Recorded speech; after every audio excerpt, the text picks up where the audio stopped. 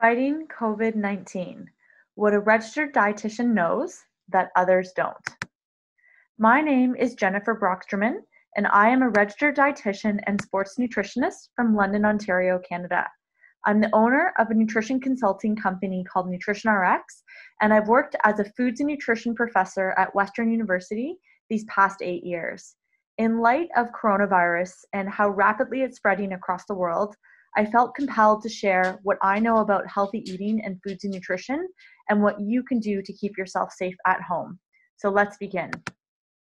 As everyone's probably seen this graph on flattening the curve, the goal of mainstream social distancing and isolation right now is to give our healthcare system support by slowing the spread of coronavirus or COVID-19 through the population. Since we can only control what we do within our own actions, I thought I'd spend today's presentation on some healthy eating strategies and other interventions you can apply at home to keep yourself and your family as healthy as possible. So if we look at the contagiousness of coronavirus, one of the things that you'll notice is at the early evidence, it looks like it has a basic reproduction number, or basically how contagious this virus is, of 2.5. What that means is for every one individual infected, they are most likely going to transmit it on to 2.5 people on average. However, this might change as we learn more about coronavirus in the months to come and have more international statistics to draw from. One thing that was very interesting as I began my research for this coronavirus presentation was looking at how long coronavirus can linger on various surfaces. So this is a really recent publication from January 2020 from the Journal of Hospital Infection. And they took coronavirus and sprayed it onto a variety of inanimate surfaces and looked at basically how long they could still find activated coronavirus that was still contagious. It appears that in air, coronavirus remains contagious up to about 3 hours. On surfaces like paper, so things like cardboard, paper, 3 to 24 hours. Surfaces like glass, 2 to 6 days, wood up to 4 days, and metal and plastic actually had the longest staying power between about 5 to 9 days. The other thing that this Journal of Hospital Infection research paper looked at was on average, how many times do people make contact with their face, which is one of the main modes of transmitting the disease from your hands or from a surface to your eyes, your nose, your mouth to get it inside your system. And on average, people touch their face about 23 times an hour, which is why you're seeing some of the countries that have been able to flatten their curve a little bit better than others. They have widespread mask use where members of mainstream society are wearing masks, not fully to stop just the transmission of disease, but also to stop people from touching their face and transmitting the disease back to themselves. So keep these numbers in mind, and we're going to come back to this concept of how long it remains infectious for on various surfaces when we talk about cleaning practices a little bit later in the presentation. Now, our white blood cells are one of our main ways that our body will try to take care of this infection on our own. And they're highly responsive to things that we have direct control over to try to strengthen our immune system. So today's presentation will cover things that you can use from a nutrition standpoint, a rest recovery standpoint, a stress management standpoint, and also using tactics like social distancing and maintain a wide enough spread between human to human contact to again do your part to help flatten the curve and keep your own system healthy. Now, my very first tip of today's presentation is to consider the concept of spheres of control. We have a green bubble representing total control, a yellow bubble representing some control, and a red bubble representing no control. With how much we're reading in the news and on social media, it's really easy to get our heads wrapped up in the red bubble of no control. We can't control the wet markets where this came out of. We can't necessarily control what our government or our politicians are saying or what laws that they're mandating. We might have some control over influencing others around us to practice great social distancing and clean hand hygiene protocols. But what I would like to bring today's presentation all about is how to bring our focus, how to bring our mindset, how to bring our actions inside the bubble of total control, because this is the place you're going to be most empowered. This is the place you're going to have the largest impact. And this is one of the ways you're going to keep yourself as healthy as possible to hopefully not get so sick that you require the help of ICU and ventilation support. So let's move forward within the green bubble of total control. One of the first things I can't emphasize enough as a registered dietitian and nutrition coach is right now using the value of healthy eating as a form of medicine. While our researchers, scientists, and doctors work on treating the sick, developing a vaccine, and coming up with medications that work to help those that are already infected, one of the most proactive ways that you can keep yourself healthy is to actually really consider what you're putting into your body right now. Whole food eating, healthy food eating, is a really powerful form of medicine. Later on in my talk today, I'm going to go into some of the micronutrients specifically that interact with our white blood cells and our immune system. But one of the things that you can do if you are stuck at home at the moment is to do a fridge, freezer, and pantry assessment. Now, when I counsel nutrition clients, I try to come from the mindset of being curious, being kind, and being honest. There's no time and no need for an inner bully or critic to show up. So if we can do this evaluation of our home with curiosity, kindness, and honesty, we're going to make better strides to eat better than if we get hypercritical of ourselves or our family members. So if you were to open your refrigerator door, if you were to peer inside of your freezer or your pantry, would you find healthy, nutritious foods that support your immune system? Or would you find a number of packaged and convenience options that maybe don't necessarily give your body all the vitamins, minerals, and healthy nutrients it needs to stay in a beneficial state? So I'm going to make this more practical in the slides to come, but my very first tip within the green sphere of control is to do a home assessment of what you have available to eat, and is this something that's genuinely supportive of your immune system? Now, on that line or on that note, I want to speak to the value of having a food plan and batch cooking, but I also want to emphasize the need to not panic and start hoarding food from the grocery stores. More than ever, we have to work collectively as humans to not go beyond our means and to share food and to share essential supplies and resources, especially with those that might be most vulnerable. One of my advice to my nutrition clients is to think about maybe 3 to 4 healthy meals that you can batch prepare in a larger quantity and put portions away in the fridge and freezer. And this serves a number of wonderful benefits. 1, this hopefully helps you eat more nutrient-rich whole foods. 2, if you do happen to get sick and you do some batch cooking ahead of time when you're feeling quite well, this will give you access to healthy foods when maybe you feel feverish, lightheaded, dizzy, or nauseous, but you still want to maintain your strength. You'll have options put away in the freezer and fridge to eat when you don't feel so great. 3, if you have little ones or dependents and again you get sick, this is a great way for other family members to pitch in and help out and feed those when you're not maybe feeling wonderful yourself. And finally, this can also support with food waste and hoping to reduce what gets thrown in our landfills, so healthy food does not go to waste.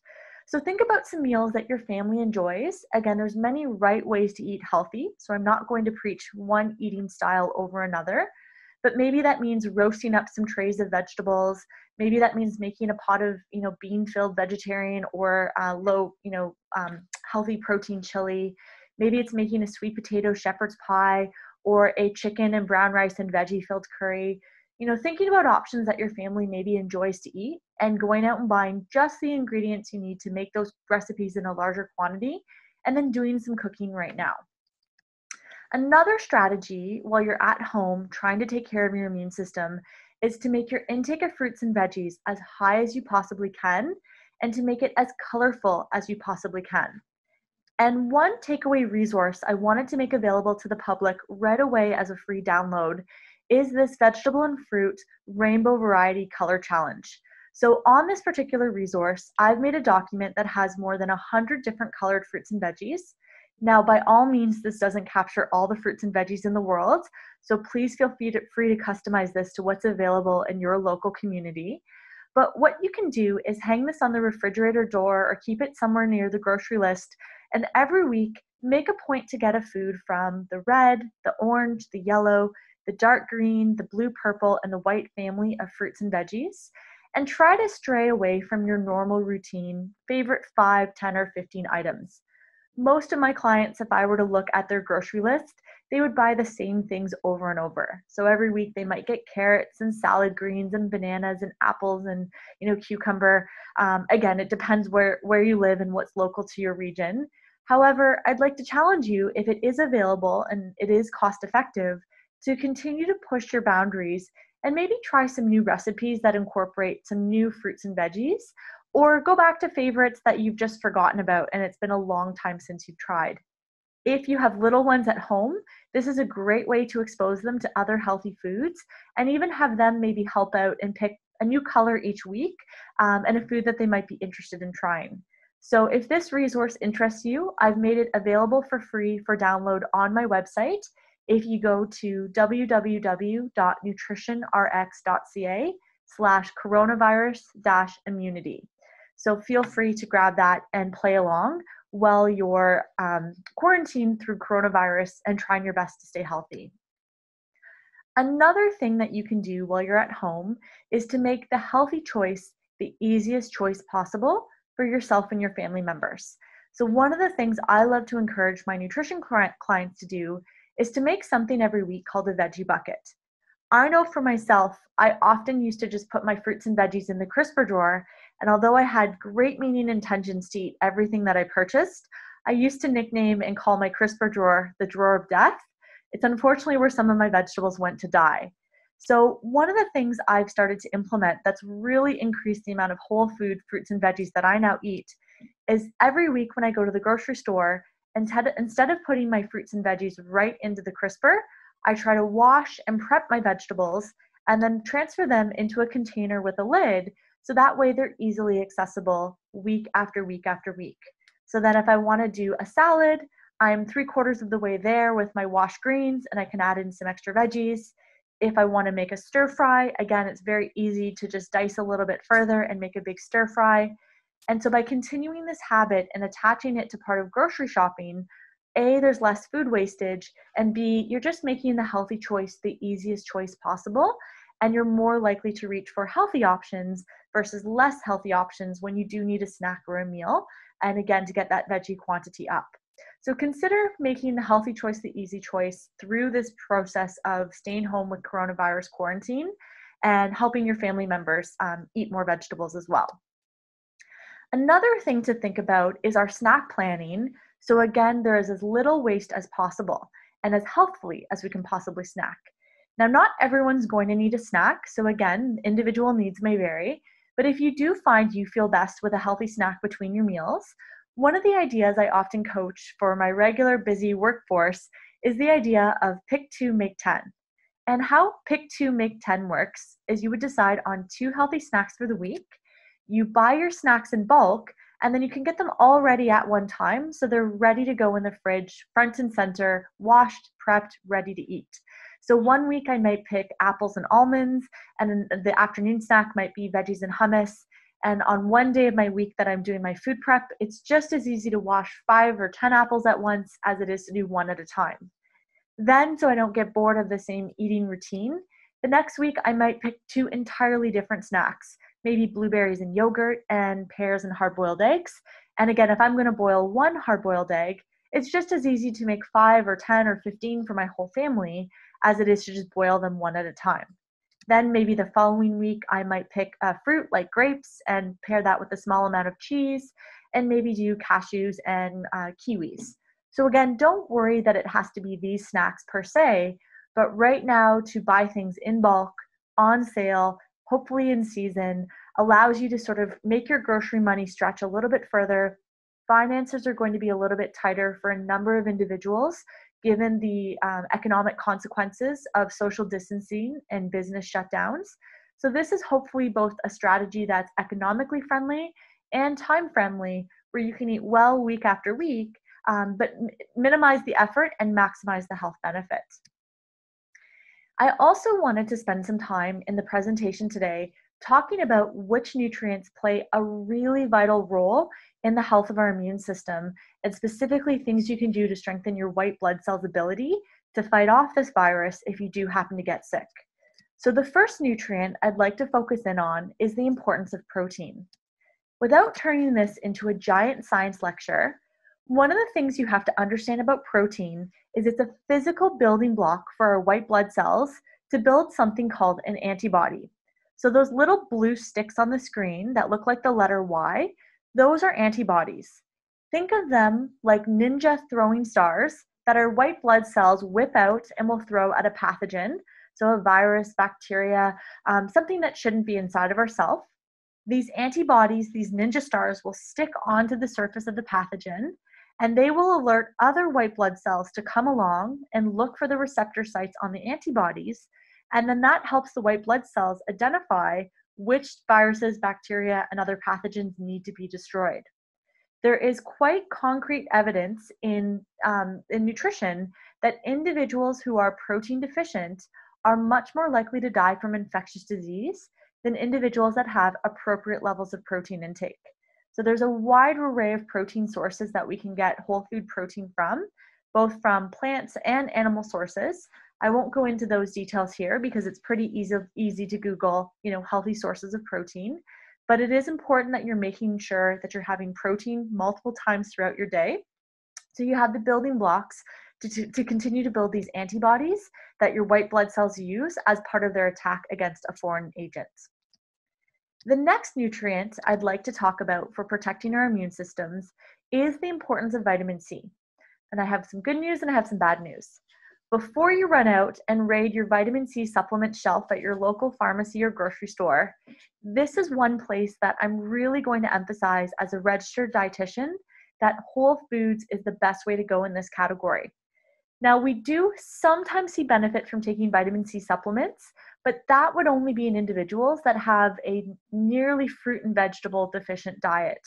If you're already eating a wide variety of vitamin C rich foods, the vitamin C supplements don't tend to offer much additional benefit beyond what we see from placebo benefits. So another way to say that is because the placebo effect often can give a 20 to 30% benefit because the brain believes taking something makes our body respond and behave in a slightly different way. For the most part, I would encourage you to save your money on vitamin C supplements. And instead, I would encourage you to invest your food money in vitamin C rich foods. So where are the best sources to get vitamin C from? Well, that would be our citrus fruits. So lemons, limes, oranges, kiwis, grapefruits, other fruits like strawberries are excellent sources of vitamin C.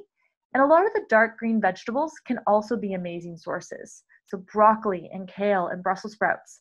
And bell peppers are another overlooked food that are a fantastic source of vitamin C.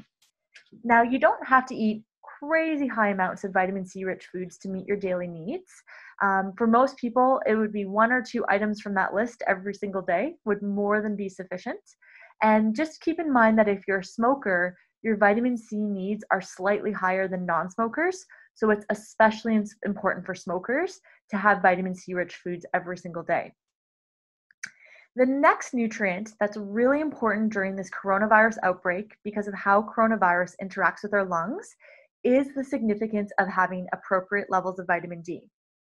One really fascinating research study that was a meta-analysis, and it looked at 25 really well-designed randomized control trials that included more than 11,000 participants between the ages of 0 to 95, showed a statistically significant benefit of taking vitamin D supplementation, and especially in those that were vitamin D deficient, vitamin D supplementation played a major important role in preventing acute respiratory tract infections. So given the seriousness of coronavirus's interaction with our lungs, this is a nutrient of concern that I really wanted to address in the presentation today. Now, this is a place where I'm going to break my whole food guideline, and I'm actually going to talk about a supplements first approach. First, as a dietitian, I still would like to give you the whole food options to improve your vitamin D status, but you'll see that unless you live near the equator and you get strong sunshine on your skin year round, anyone that's in a very northern or southern latitude is going to struggle with vitamin D deficiency in their blood work. So here are the whole food ways first to get your vitamin D needs met. Salmon, tuna, and other pink oily marine fish can be great sources of vitamin D, but you'd have to have a fillet of salmon or tuna nearly every single day to maintain your vitamin D status. That gets a little bit tricky to do after a long period of time. Some countries like Canada, where I'm from, fortify their milk with vitamin D, but in order to meet our daily amount, so for children to adults 1 to age 70, the recommended amount of vitamin D is 600 international units, and for adults 71 and older, it goes up to 800 international units. So I'll say that again, from ages 1 to 71, we require 600 international units of vitamin D, and ages 71 and older, 800 international units of vitamin D. So you can get that from a fillet of salmon or tuna. To get that from milk, you would actually have to drink 1.5 liters of milk or 6 glasses of milk every single day in order to get 600 international units. So you can see that that's a pretty unrealistic amount of milk to drink, and not necessarily everyone even does drink milk. A third whole food source that you can get vitamin D from is from egg yolks. But to meet your vitamin D quota of 600 international units, you'd have to consume about 30 egg yolks a day in order to consume enough vitamin D to get there from whole foods. So that's not really realistic. And one of the only vegetables in the world that contains some vitamin D is actually the vegetable mushrooms. However, you'd have to consume about 5 cups of mushrooms per day on average in order to maintain a 600 international unit standard of intake. So you can see that between fish and milk and eggs and mushrooms, there are very few foods out there that actually do naturally supply us with vitamin D. Most of the time, humans are designed to get vitamin D from their skin in direct sunlight. But for many of us, especially those that are stuck inside, this is going to be especially difficult. So you can buy it in the pill form, or you can buy it in the drop form. Most of the stores now sell it at 1,000 international units, which more than meets your daily quota of 600. The safe upper limit from supplements is 4,000 international units. There are some medical conditions that require more than 4,000 international units a day, but you should always talk to your family doctor first before you exceed that upper limit. So some is good, but more is not better. This is a fat-soluble supplement, a fat-soluble vitamin, and there can be toxicity at really high doses. So stay within, 600 to 4,000 international units a day. And another thing to note about vitamin D, because it is fat soluble, is it's only absorbed in the presence of fat. So if you currently are taking a vitamin D supplement in the pill form, please make sure that you consume your pill with some food fat at the same time. Don't take it on an empty stomach or with a glass of water, because it needs that fat to get pulled across the intestinal lining and get into the bloodstream. Now, the vitamin D liquid drops, they have solved that problem because they're almost always paired with an MCT oil carrier, or a medium chain triglyceride carrier. So with the liquid drops, they've already added the fat to the vitamin D formulation. So the drops you can put in your glass of water, drop it on your tongue, drop it on top of your dinner greens. However you're going to eat it or consume it, it basically gets absorbed in the drop format. So again, given the seriousness of how coronavirus affects our lungs, if you're not currently supplementing with vitamin D and you're not easily meeting your needs from those whole food options, or you're getting lots of sunlight on your skin that would be strong enough to develop a bit of a tan, then you're probably vitamin D deficient. And this would be something I would encourage you to consider once you've evaluated your own situation. Now, moving on to zinc. Zinc plays a really critical role in our immune system by specifically supporting our T helper cells, which help to mount an invasion against foreign invaders like coronavirus and kill it off. So zinc is found naturally in a lot of seafood, especially things like clams, oysters, mussels, a lot of the shellfish. We can also get zinc from whole food sources like whole grains, legumes, beans, lentils. There's a little bit in some fruits and veggies depending on the soil content. But again, if we look at some peer-reviewed evidence on the value of zinc to human health, zinc plays a very important role in the immune system. Some early evidence with coronavirus specifically seems to show that zinc helps to kill off this particular virus. So there's a couple things you can do. Whole food eating will always be of benefit to you. So you'll never go wrong having some of those whole food sources of zinc. Additionally, if you're able to find them, there have been some early indication that the zinc lozenges that you can suck on in your throat Coronavirus hangs out in the larynx and the upper respiratory tract first before it migrates down deeper into the lungs, causing those pneumonia-like side effects. So they've been able to find that individuals who are able to kind of suck on a zinc lozenges and sort of have that zinc coat their throat seems to help support killing off the virus, or at least minimizing the virus's spread and replication before it has a chance to get down into the lungs. Now, I know it's overwhelming and scary to think about how to get all these nutrients into the body. So again, I wanted to make this as user-friendly as possible for the public. And what I've prepared for you for free as an available download is a whole food nutrition guide. So I have a 2-page document with all the key minerals, all the key vitamins. I've put the different ages, gender, and upper limit targets, so you don't have to research how much zinc do I need, how much vitamin D do I need, how much vitamin C do I need. I've done all that work for you. And then what I've also done is giving you a function list explaining how that vitamin or mineral acts in your body to keep your immune system healthy. And then also the most important list, what are the top highest whole food sources to get those nutrients into your body. So a really interesting activity you might want to consider to do right now would be to download and print this whole food nutrition guide. And again, when you're doing your kitchen assessment, check off which foods you have in your fridge, in your freezer, and in your pantry. And then what this particular document will allow you to do is you'll very quickly see your blind spots. So you might have, an excellent intake of vitamin C right now, but when you get into the zinc category, you might realize that there's not necessarily a lot of foods that you're eating or you have access to in your home kitchen from the zinc category.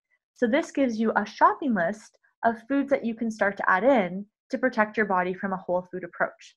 So I hope you find that work helpful that I've put together for you. And again, that's available for free for download at nutritionrx.ca/coronavirus-immunity.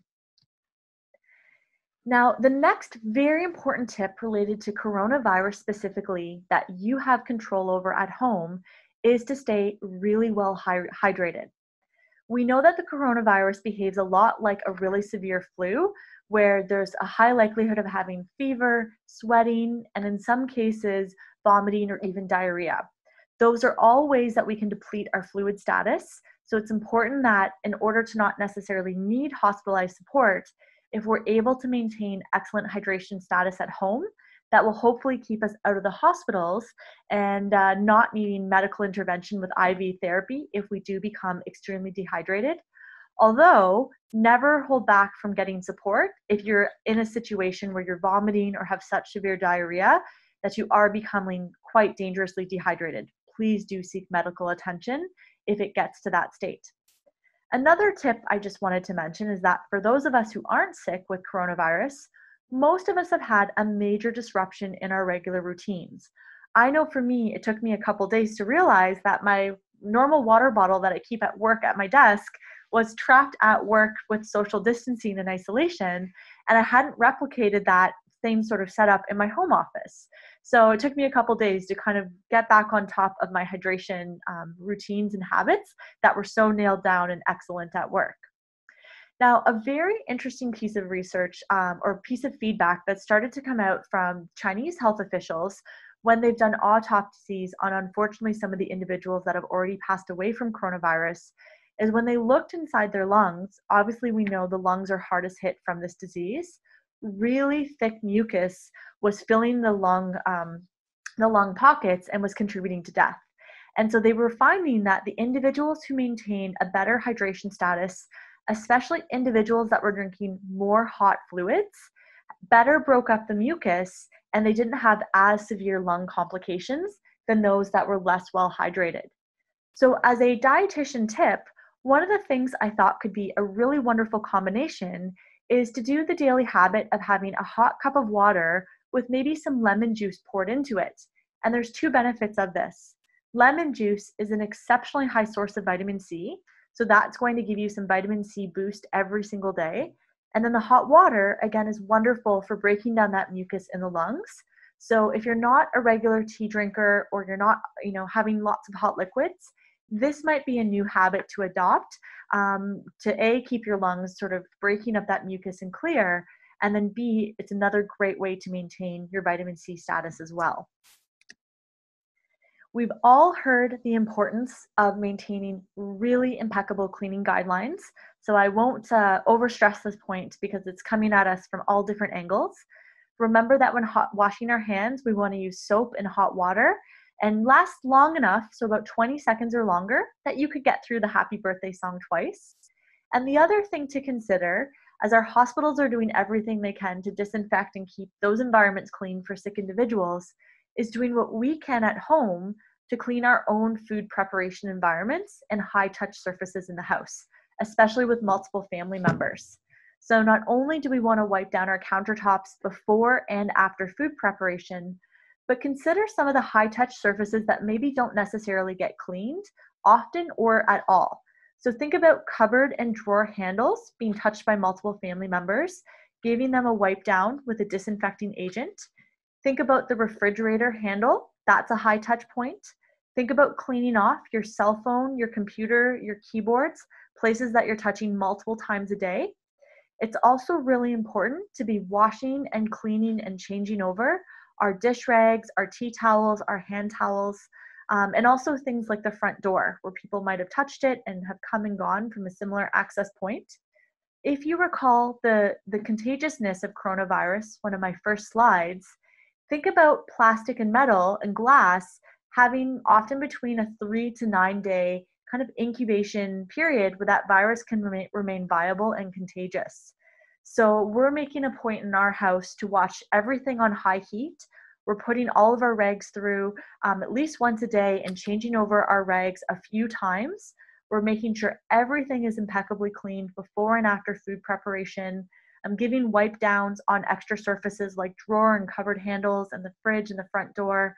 And I'm cleaning my cell phone and my computer much more frequently just to make sure those high touch points are not having any of the virus lingering on it. If say we've gone out grocery shopping and we've come back home.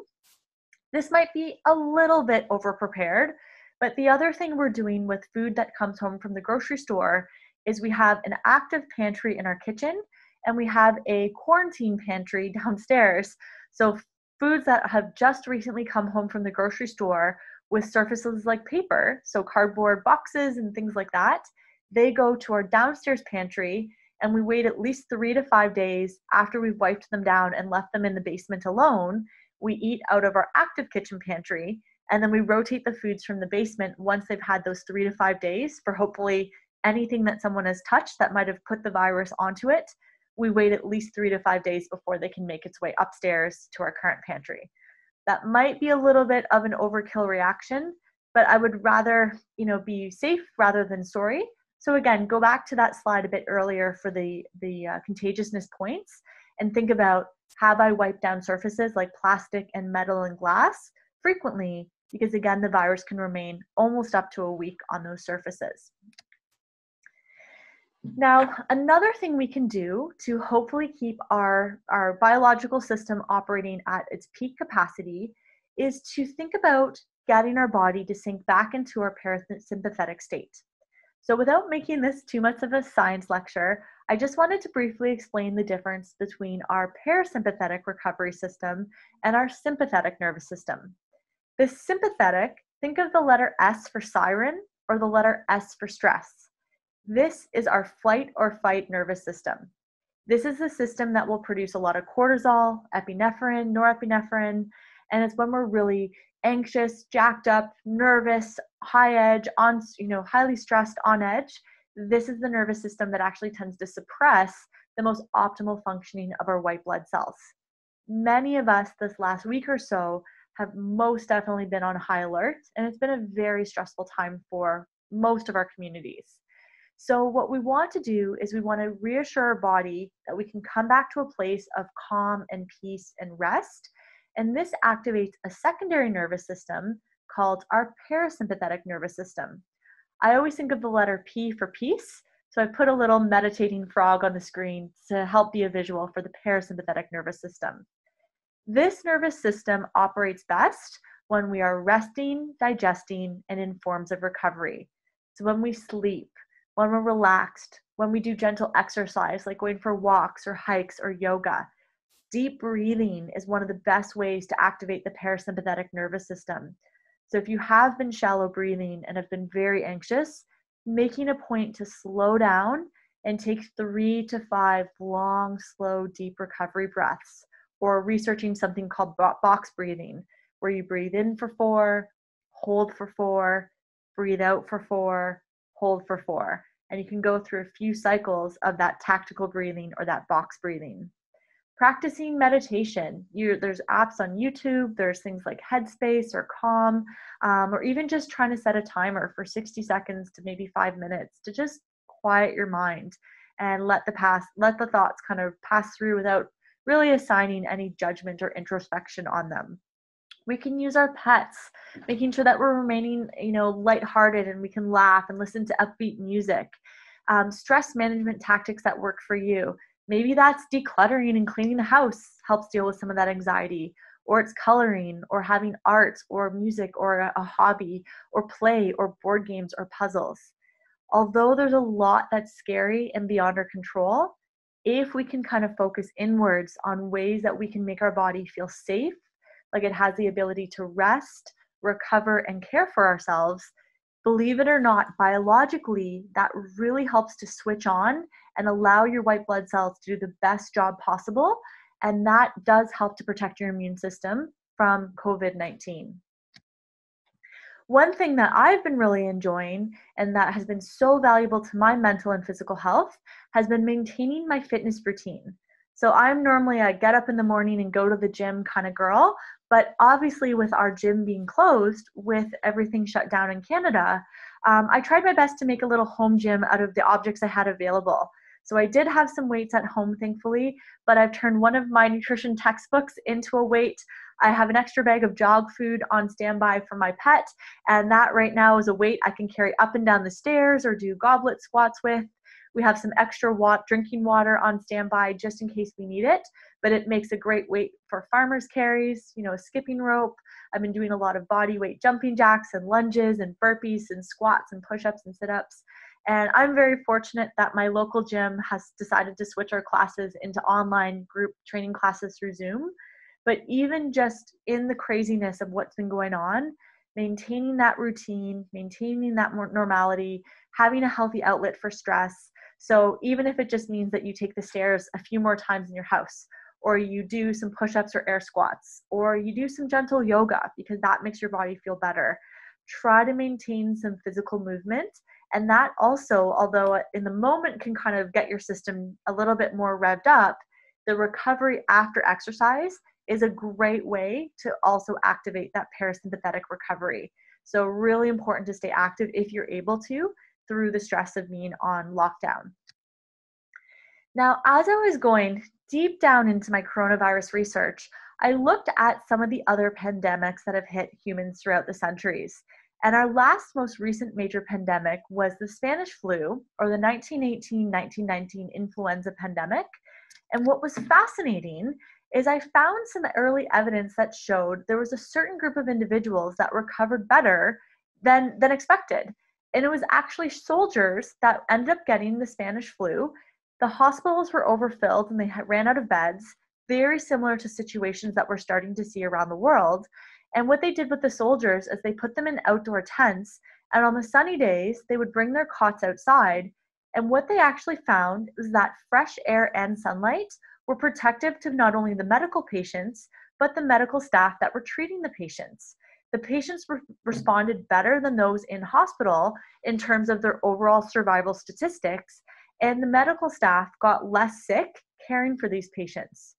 What we've now been able to verify is that fresh air actually can help reduce the viral load and kill things like the flu virus and other harmful germs.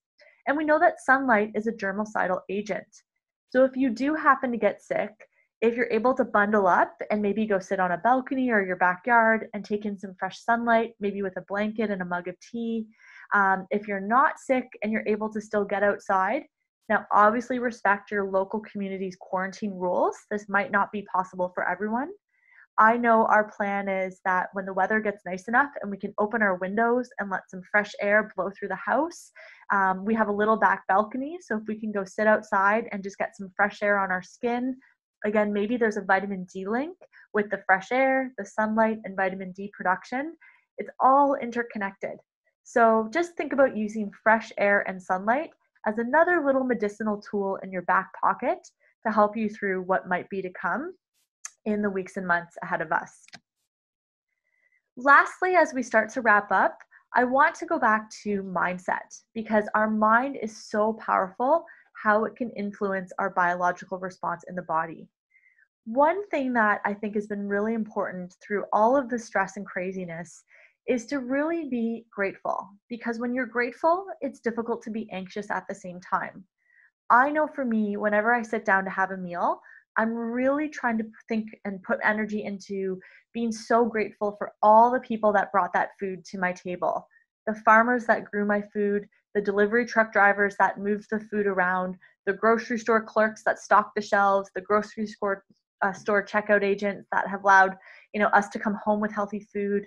I think about all the individuals that are struggling to put food on the table or don't have enough to eat, and also the fact that not necessarily everywhere in the world, but most of us who are listening to this presentation, this isn't World War II. We're not running out and dodging bullets and bombs in order to safely go get food and bring it back to our house.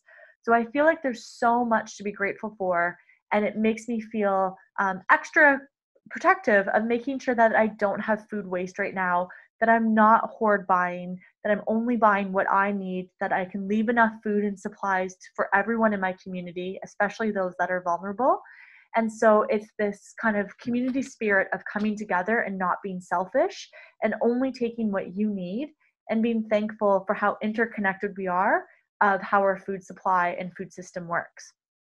Another sort of interesting gift that's come out of this lockdown and being stuck at home for many of us that aren't rushing off to go to the hospital and go to our regular jobs is this is a really beautiful opportunity to practice more mindful based eating. So trying to eat more slowly, more mindfully, to really taste our food, to chew our food more slowly, to not be watching television or be on our phones with social media, and just really take advantage of not rushing out of the house and to be present and enjoy our meals.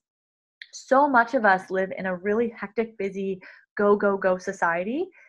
So again, I'm trying to look for the upside of being on quarantine and everyone on doing social isolation, social distancing, and mindful eating is a great way just to practice a new skill and get everything positive that we can from our meal and the enjoyment from that meal.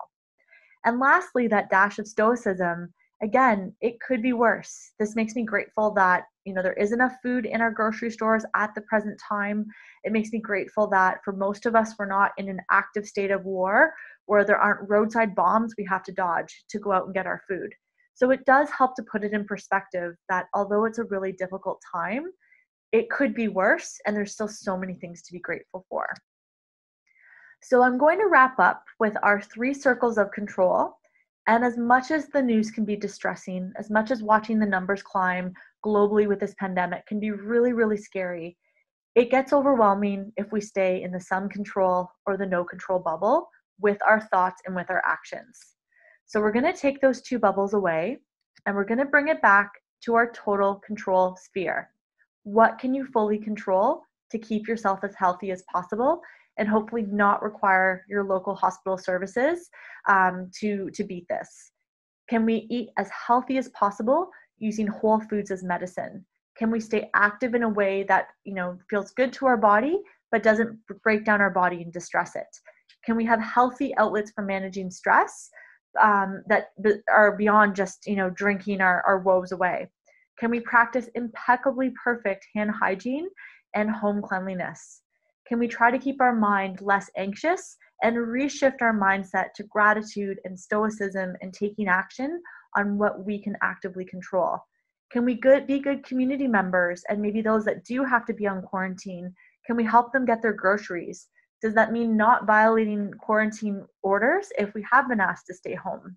And lastly, doing our part to flatten the curve and really respecting the power of social distancing so we can give our hospitals and healthcare workers a chance to treat those that do really need their help. So again, we'll wrap up with the idea or the mindset that success always starts with a goal. It's great to learn and read as much as you can about coronavirus up into a point where it becomes paralyzing and distressing. So, what I hope you can take away from today are some really easy action-based tips to protect yourself and keep you and your family as healthy as you can. So, hopefully, you don't end up on the wrong side of the statistic. Can we use more whole foods as medicine? Can you maybe make a veggie bucket? Can you batch cook in case you do get sick so you have some healthy whole food options available? Can you maintain, great fluid status by drinking lots of liquids and maybe starting to increase your intake of hot fluids if you do have more mucus buildup in your lungs? Can you have great cleaning guidelines around the house? If you've never really thought about it, your parasympathetic nervous system, can you make sure that you bring in some slow, deep recovery breathing, trying to have great sleep hygiene, trying to use exercise as a healthy stress outlet? Maybe you never realized that sunlight and fresh air are great germicidal agents, so you can use those at your disposal. Maybe your vitamin D status is really low when you think about that whole food list, and you've never considered taking vitamin D supplements before, and this could be protective for your lungs. So don't be overwhelmed with changing everything, but maybe there's a few things from that list that you're not actively doing at home that you can bring into your current lifestyle to take excellent care of your health. So I'll wrap up by saying that I will continue to share helpful evidence-based research if I can through my website and my various social media channels, and I'd love for you to follow along. Again, my name is Jennifer Broxterman, and I am a registered dietitian and sports nutritionist in London, Ontario, Canada. Feel free, if you have any questions, to send me a message. I'm here to try to, spread what I can about healthy eating so you can take great care of yourself. And for anyone that is a Canadian citizen, and I know money's tight at this time, many Canadians do have health benefits through their employer to work with a registered dietitian. So if you do want a little one-on-one support for yourself or your family, we are here to help if you need it. So feel free to reach out. And what I most want to make available to anyone in the world absolutely for free are some of those home resources to make healthy eating just a little more accessible and enjoyable. So if you'd like to play the Veggie and Fruit Rainbow Challenge with your family, it's a great way to get as many colorful fruits and veggies as you can. I've also shared the whole food nutrient list for all the important vitamins and minerals. So if you wanted to take a look at the vitamin C, the zinc, and the vitamin D nutrients especially, they're going to play a really important role. But if you do that home audit and you see which foods are maybe missing, you might have a better idea where your own personal nutrition gaps lie so you can better protect your immune system in the weeks and months to come. So thank you so much for listening to this presentation, and I hope everyone can stay safe and healthy and as well prepared as they can within their own sphere of control. And again, I'm hoping all of you listening have a really great outcome with hopefully we avoid the worst of what's to come. So thank you so much. And again, I'm around if you have any questions.